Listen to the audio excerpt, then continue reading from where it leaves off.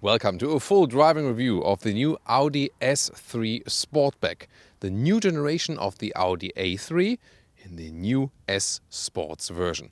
Today, main focus here on the hatchback or so-called Sportback, but we will also show you the sedan, the limousine SS3. So, exterior, interior and the performance driving, as you know, in Full HD, full screen and full length. Let's go.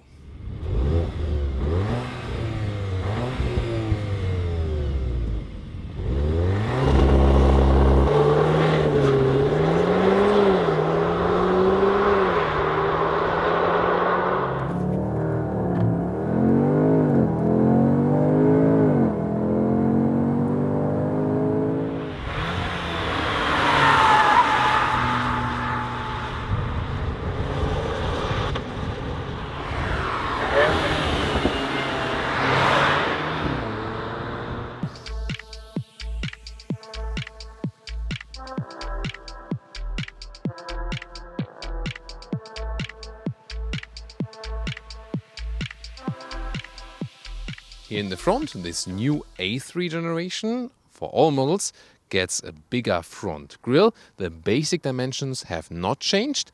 Then especially the S model here, the S3, gets this darker front grille.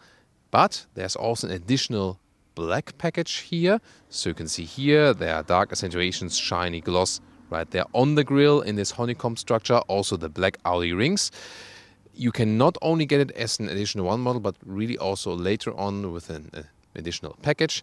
Also the shiny glossy spoiler right there. And here in the S3, big design graphic here on the side. And this is indeed a real air intake, not only a fake one.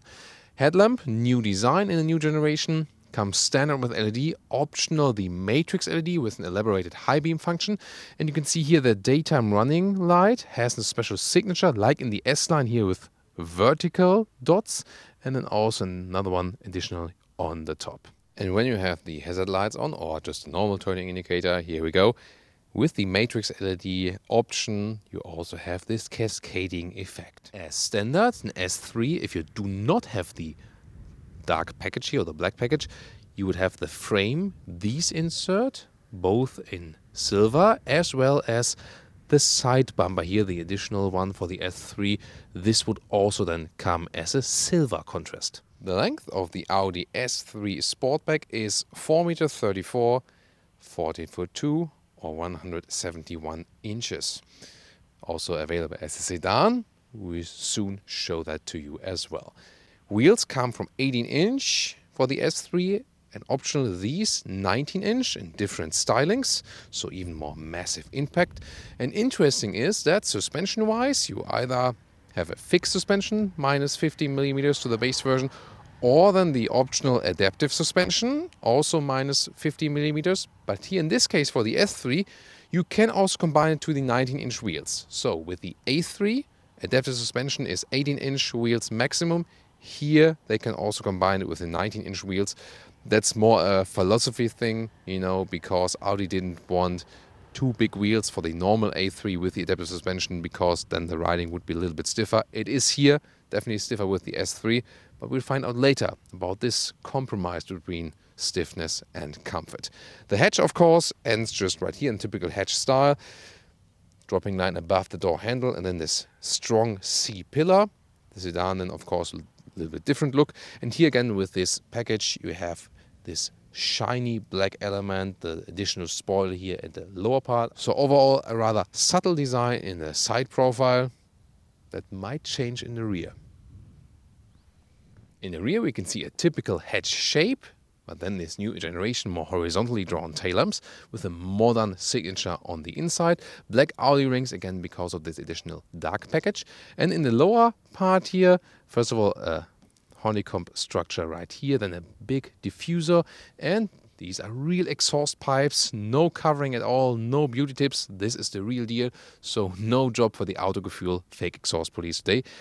I think it's really interesting because designers quite often have told me, yeah, you know, we need these fake exhaust tips because then we can integrate them better in a lower bumper.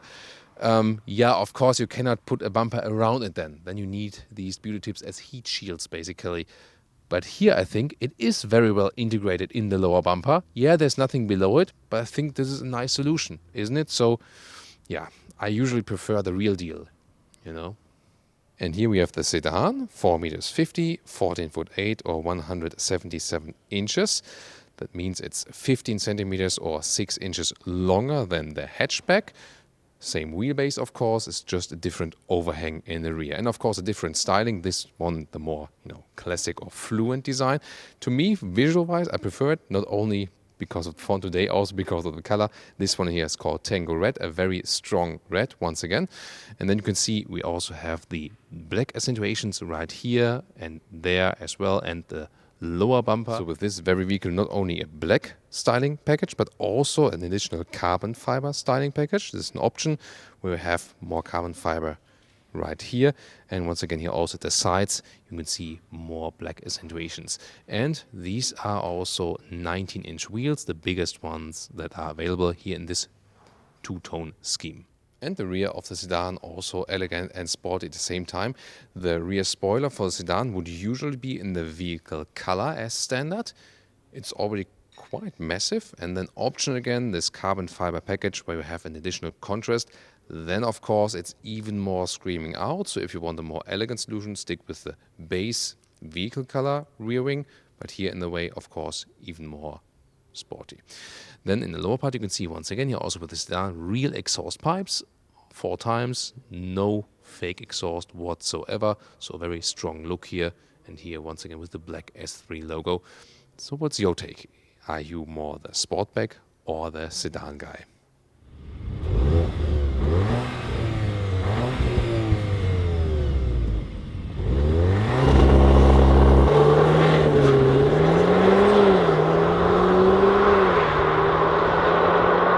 So what do we have here? The S3 gets a 2-liter TFSI with 310 horsepower, turbo petrol engine, 2-liter 4-cylinder, 400 Newton meters of torque.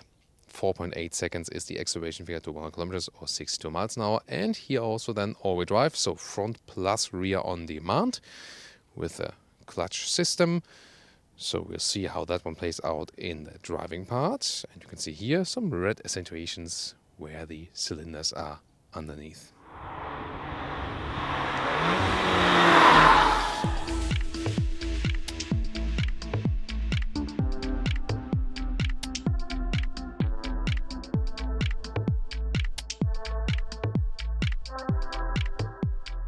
Car key, slim and light and good quality. S logo when you have an S line or the true S here. Then the door closing sound. Very solid. Inside of the doors. Top part here is somewhat soft touch, not too soft though. Then a nice bright insert here and a cool design of these door handles from the inside. It's actually quite practical to use them like this, and it's also a nice design. Then here also clicking buttons for the windows. And also with a 2-step, so you can go all the way or just slightly, and also, with this galvanized top. Here for face marks or some bottles on the inside. Optional Bang & Olufsen sound system. This is a really cool one, great sound, but even the mid-trim sound system already sounds quite cool. Then this interior of the S3, you get a sportier steering wheel with perforations at the sides. The new H3 generation in general has these air vents right here, pretty prominent, and you not only control where it's coming from like this, but also open and close, so it's the same time. So like this side, like right and left, but at some point it opens completely or closes completely, so you have to watch out for that. Soft touch dashboard, and then seating wise you always get the sport seats with the integrated head restraint as standard for the S3. Usually it would start with fabric on the inside, or you could also get it with Alcantara on the inside, but it always depends on the market. And the good thing here in the compact segment, although this is the optional animal skin seat in this very vehicle, usually most cars are animal free as for the seating now, as for the A3 generation, because even if you have Alcantara on the inside or fabric on the inside, the outside then would be leather red, and that's actually quite cool. And they even use PET bottles, so recycled materials then for these new seats. So really step forward as for sustainability in the A3 and also here in this S3 in general. And we would also advise you to go for the fabric or the Alcantara seat if possible, because they stay also just on a practical reason, cooler in summer and warmer in winter. And they're also more comfortable because here the slick surface, no matter if it's leather or leatherette, is always less comfortable because it's just harder to sit on. And especially this stitching here, which looks amazing in this quilted structure, but it's, you know, not that good for the long-term seating comfort. Then here, the steering wheel, it's actually, in this case, quite large, I think. Could be a little bit smaller, but here the functionality is quite good. Up and down, smooth process, and a manual one. Seating is, in this case here, electric, and you'll find a nice seating position. So the seat form of these seats here is already quite nice. So they look sporty, but still deliver you a good comfort. 1m86 or 6'1", and we still have enough headroom left. There is also a panoramic roof optionally available that you would lose a little bit of headroom, but you can still live with it even if you're tall. And this is a sample here of the sport seat with the fabric on the inside. For the A3, it would come like this as an optional sport seat, integrated head restraint, and then fabric on the inside with these yellow contrasts, and the leatherette also on the outside. And here then also sourced from PET bottles, so recycled materials, going full cycle. Really cool. In the S3 Sportback and Sedan, you would get it as the same seat form. However, the fabric on the inside then would be dark with some gray contrasts, or then also optional with the Alcantara on the inside, also in a dark scheme with gray contrasts. So I think very interesting options for that. And that's how it works in detail. Here around 45 PET bottles used for the fabric seats, and over 100 they can use actually for the whole car interior, for floor mats and so on, and for dampening material and so on. Really cool. So it's getting shredded first, and then they make these pellets out of it, and these pellets can be then dissolved into this yarn, and this yarn you can then use again just as normal fabric right here for the different materials. And this then is your recycled material, which really feels high class, is also breathable and so on. So a really good idea to make the car more sustainable, to reduce petroleum use, and of course also even more important, to reduce animal skin use. Pretty cool. And again, different colors also available depending on if A3 or S3. So here now the interior overview, again with a very prominent air vent here, and it's working in the opposite direction here. So this would be closed, this is all the way open. And this is then here to change the direction in between, so to speak. And whereas on the other side, this would be closed and this would be open. Yeah, you have to somehow remember that. The screen setup would be like this. Left side, 10.25 inch as standard. And then optionally these 12.3 inch, so bigger virtual instrument as an option. I think they could have made it standard in the S3 for that price. And on the right side, always this size, 10.1 inch. This is very nicely integrated. Soft touch dashboard, and also with a sporty contour stitching here on the top part. Then we have the Quattro logo right here, and it's very nice inside here. You can touch it. It's not covered with anything. So a nice, open cell carbon fiber, we could call it that way. Pretty cool. And soon more deals to both screens. This is here touched now, and really cool that we still have a manual climate unit. So this is the best then if you compare VW Golf, Skoda Octavia, Seat Leon, Audi A3 in this new generation. This here is the only one that still has manual climate knobs. I did prefer the turning dials before, but still this would then be my favorite of the four siblings as for this option right here. Then in the lower part you have the drive select. You can pick it right here. This is placed a little bit too low maybe. It's cool to have this button here still. Yes, definitely. Yeah, but we'll see how it plays out while driving, definitely. In the further lower part, then we have two USB-C chargers. You can plug your cable right in there. Apple CarPlay or Android Auto. However, CarPlay would also be available wirelessly. And then there's also inductive charging pad underneath. Here, new DSG shifting. Sorry, not called DSG at VW, but S-tronic at Audi, but same technology. Shift by wire, so no mechanical link, therefore they can make it so small. 7-speed S-tronic right here, and the transition between drive and reverse is really smooth, so it goes faster when you ease the car in and out. Black start-stop engine button, and on the right side you have like this sliding volume knob. Whoa. Yeah, about that. That could also be just a manual dial. I think also not a step forward. This is more for the passenger to control. Further down the middle console, you have either an open cubby hole like this, or you can make it then to a cup holder, which has also adaptive sides. So why not? Definitely space for your key, and then a nice leatherette cover here for the armrest, and well attached. And underneath, we have some more space. Steering wheel and instruments. Here on the steering wheel, we have a manual volume control. That's good to have right here, and also for the voice input, for example, the hotkey. This is like a favorite hotkey, and you know, you can do with it whatever. On the left side, you can change the view in the digital instruments, and you can also change the other elements in the digital instruments. So the left part here is just for that. And when we take a detailed look at that, you can have, for example, the map in there like this, or you can also have the map all over the screen. This is, of course, the best thing about the virtual instruments right here, that you have this flexibility to do it like this. Or then, yeah, once again, there's more classic view, so this is also possible. However, you know, you can always change something right here if you like. Maybe not while driving, but one thing you can easily do while driving is here, for example, zoom in and out of the map. And in the MMI, you can also change the layout. You stay with the classic sport gauges, or you can go with the dynamic gauges. You can see the RPM meter changes a little bit in there, or there's also the S performance gauge available.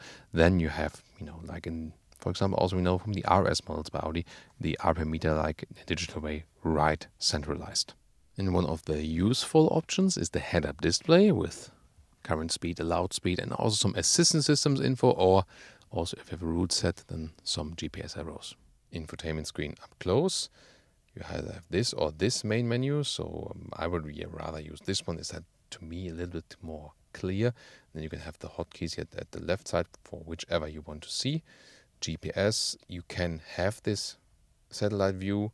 It's also a test track for today, but you can also deactivate it and have a more simple view of the map. The CPU is actually quite responsive overall. Car settings, for example, it's always nice to look at the drive select, where when we also have the adaptive suspension, these driving modes will also impact the stiffness of the suspension. And always interesting to see is, of course, well, with the smartphone connection here, the Apple CarPlay very well integrated all the way over the screen. And let's listen to the 15 speakers B&O sound system, 680 watts. And for a compact vehicle, this really sets a standard. It's a very, very clear sound. However, if you don't want to spend too much money, the mid-trim sound system, as I said, is also already sounding quite good without spending too much money. But here, of course, this would be the top thing you can get. And using the voice input works well for GPS address or here for temperature. Set temperature to 22 degrees. I'll increase the temperature to 22 degrees. There we go. However, since this is luckily a car where we still have the manual climate unit here with a button, we don't need that one that often, probably more than for a GPS input. Now let's check out the rear. First of all, design-wise, here there's hardpack in the rear, but then there's a silver contrast. And again, these nice door handles from the inside. It's a really nice design clue, but also at the same time practical. So yeah, indeed very interesting. Then we can see here also the same design as for the front seats for the rear that you would also have when you have a different surface. In the middle part, we can already see they use two USB-C supplies now in this middle tunnel. And there's a substantial middle tunnel, definitely. So let's get inside, see what the result is. You do have more room than in the predecessor generation. Here, this is the recess here at the back of the seat, so we still have some legroom left and especially more headroom than in the predecessor. So this works very well, again with 1.86 or 6.1, and it would also be no problem in the sedan. Actually quite nice and cozy seating position here in the rear. You remember that Golf and the A3, they share the same wheelbase. If you want more legroom in the rear, you would need to go for the Skoda Octavia or the Seat Leon, which now both have a longer wheelbase in, you know, in the platform siblings. Other than that, sitting on the middle part here, yeah, it's quite stiff. Then here, the surface here, it works for shorter ways, I would say. Isofix at the outside parts each, and we can also fold the seats from here if we like to, but it's also easily possible from the trunk. Now to the trunk, S3 Sportback, here we go. 325 liters of capacity, that means a loss of 55 liters here for the S3 model because of the all-wheel drive parts. You know, then you lose a little bit of height right here from that cover. There's a net, you can, you know, secure some things underneath. However, you can also remove that, and see here underneath there's also still place for a replacement tire. At least a very shallow one, it looks like. There you can also see, you know, that you lose some height. And still good and practical dimensions, and the advantage here of the Sportback is that you have this easy access here. This can be removed, and then you can easily reach over and also, for example, just fold the middle part, but you can also fold these parts or then do it a 2/3, 1/3 split, whatever you desire, and this would be the maximum setup, so very well to use. And now interior for the S3 sedan. By the way, here this contrasting black roof, this is then exclusively available for the sedan or the limousine, however you want to call it. And interior right here, it's the same basically. Here you can also see the nice puddle light here with the Audi rings right there. It's a nice projection.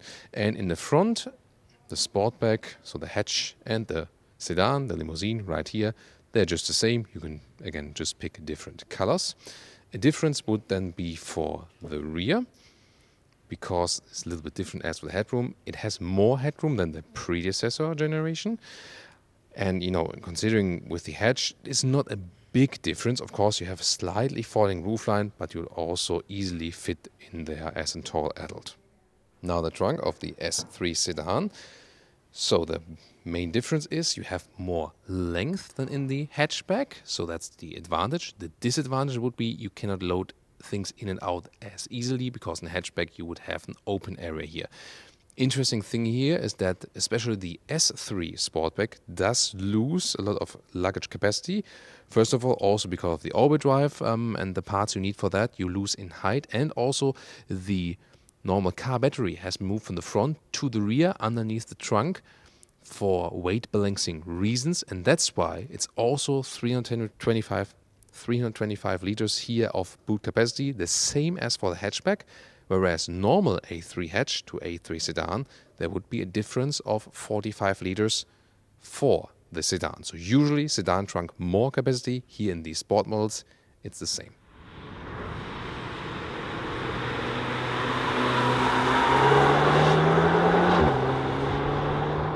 Welcome to Thomas's active driving lounge here with the Audi S3, and we'll hammer it here on the test track. And well, let's see about this launch control as well. Dynamic mode, ESC Sport, so this first step, S shifting mode, and I would say, let's go.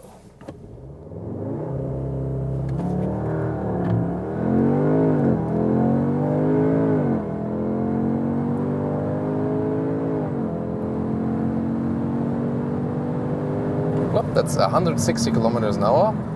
Really nice acceleration due to this all-wheel drive, also punch from the rear, but very smooth and even out. And here now in the dynamic mode, we have the rear the overall suspension stiffer. So when I'm doing a lane change here, for example, really good feedback. We can also drive in this small chicane, for example. So when you look at the steering wheel here, very precise movements. I hardly have to grab around, so very direct.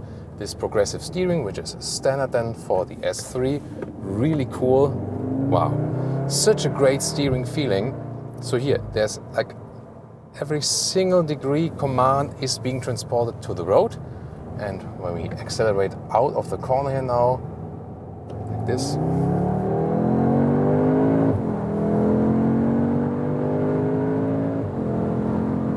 so smooth indeed. So it's you know, it's a very good acceleration, but it's not that you would say you can't control it or so, you know. So a very, very balanced and controllable vehicle, and I feel that it's even more precise here in this new generation. So Yes, it's a 2-liter 4-cylinder, so, you know, it's not that you have a super roaring sound, but the sound actuator is giving us something here. Also good as for the noise insulation, as for the wind noises, but here, again, how stable the car remains. Here in this dynamic mode, the suspension is a little bit stiffer, so there's also less body roll and so on. Nice. And just here, I can go all the way over the track, and it's so easy. Using a shifting pedal, it's also a lot of fun. Just shift down yourself, you know, like this here, and then you can hammer the throttle even better, or shift up again, especially in here in a corner, or that you're, for example, in a lower gear at the outside of the corner. Here, for example, now back to 2nd gear, so I'm more on the RPMs. There we go. Bang, bang, really nice. So the cool thing about this car is it feels really sporty. You can have a lot of fun, but at the same time, it remains so comfortable. So here, hardly any shaking up, but even if there's some bumps in the road or something, you hardly feel them. So this adaptive suspension is such a pleasure. And when you would compare it, for example, here, drive select and go, for example, to the comfort mode, then it's a little bit softer. The steering is also softer, so you have less resistance in the steering. But still, the car already feels sporty.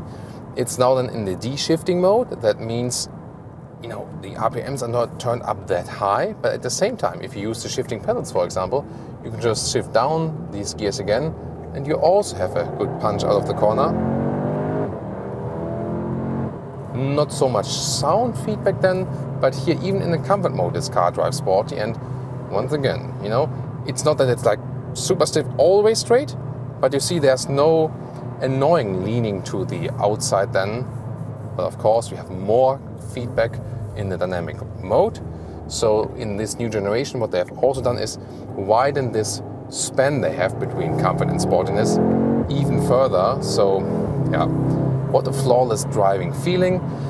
As for understeer and so on, yeah, I mean, the all-wheel drive takes that away a little bit, so then it's less of a problem, definitely. So the more I hammer the throttle, the more torque is being also transported to the rear wheels. And so you see, when I really, you know, try to force the issue now, like really like this, here, look at how calm the steering remains. So understeering here, you know, just perceived, actually not a problem at all. So I think that's also something they definitely accomplished here. And once again, so silky smooth in the corners. It's, to me, one of the, you know, best balanced sporty vehicles. And now to some city driving with the S3 Sportback, and I can't help it, I have to start it in dynamic mode.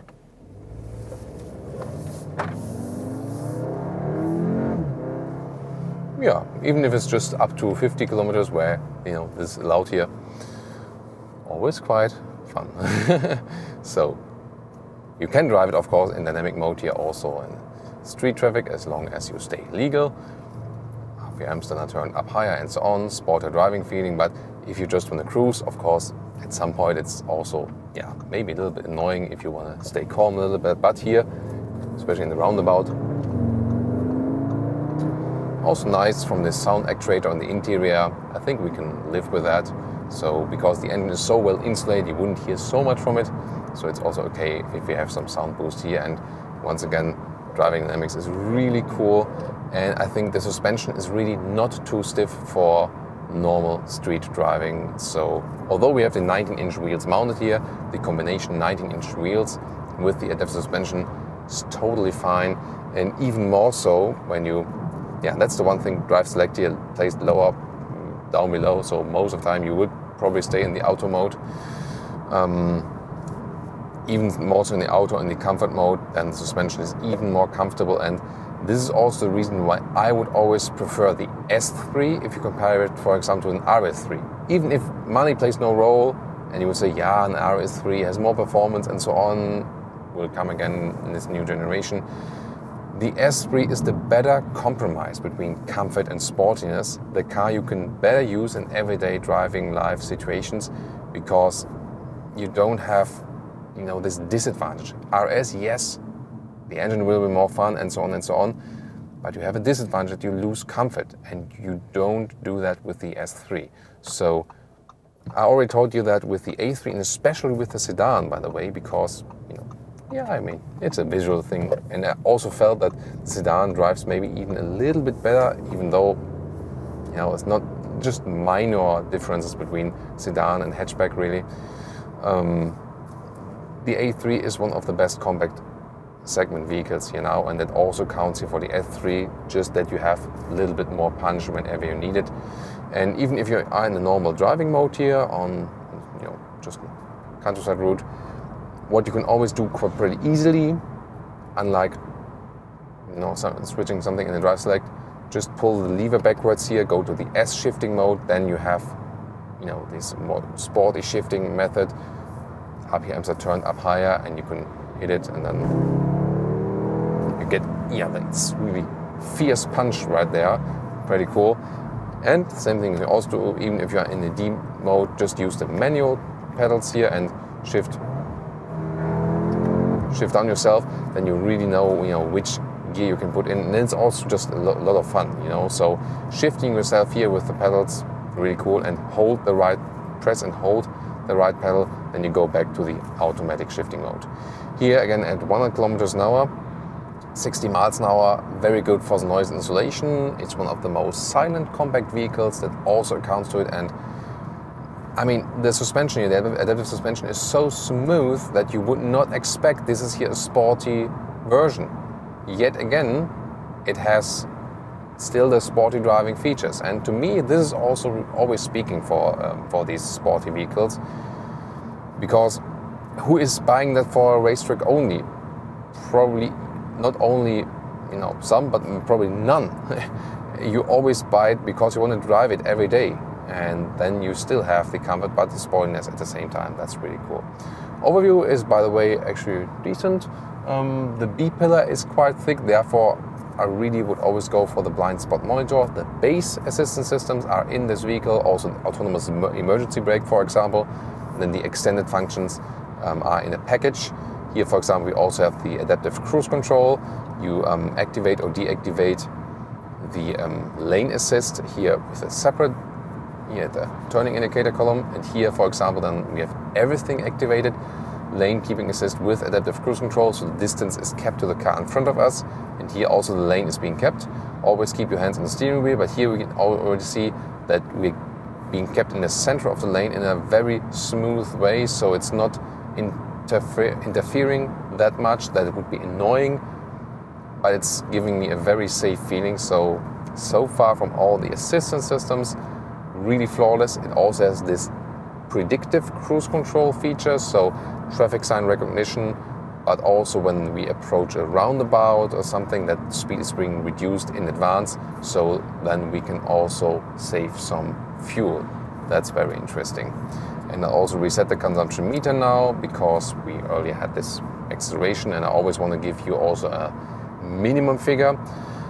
One reason, you know, a lot of you guys are watching probably also maybe fascinated by S3, but then see like, oh, that's coming around 50k euros or US dollars, and like, maybe I pick a normal A3, and that's the base price for that. If you pick some extras, you can easily then reach also like 60k or even more. Already base A3 is one of the most expensive compact vehicles, but in this case we also say it's also one of the best. But then you could also maybe save some money, get the 1.5 TSI, and that one was really fuel saving, so about like 5-6 liters more kilometers, which is like easily 40 mpg, sometimes even 50 mpg plus. UK figures, of course, always a little bit higher. Here, the predictive cruise control also already told me now, reducing the speed, pretty interesting. Yeah, but here then with the 2-liter TSI and the more horsepower output, of course, the consumption will be higher. I'll soon also have a minimum consumption figure for you when you're just like using cruise control and so on. But that would be the thing, you know. But to me, the most important thing about this car here when road driving is when you cruise it, have it in low RPM, have it in comfort mode. As for the adaptive suspension, even with 19-inch wheels, you could think, this is not necessarily like a harsh sports model. you know, this very good in comfort. But yet again, when you put in the sports mode or the dynamic mode here, make the suspension stiffer and so on, then you can just let it all out once again and maybe scroll back to the test track part. And here we can go back to the speed again as shifting mode, 80 to 100. Plop.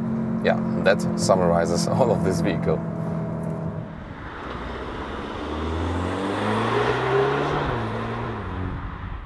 Well, in our consumption test for today, the minimum you could score, going just about 100 kilometers or 60 miles an hour, just cruise control, is about 7 liters on 100 kilometers. That would be 34 mpg US and 41 mpg UK. However, if you also use the performance a little bit, you can easily, of course, rather get to 8 or maybe 9 liters on 100 kilometers, which would be then a little bit less than 30 mpg US or barely 30 mpg UK. Really depends on what you or how you drive, but just that you know what would be the best possible.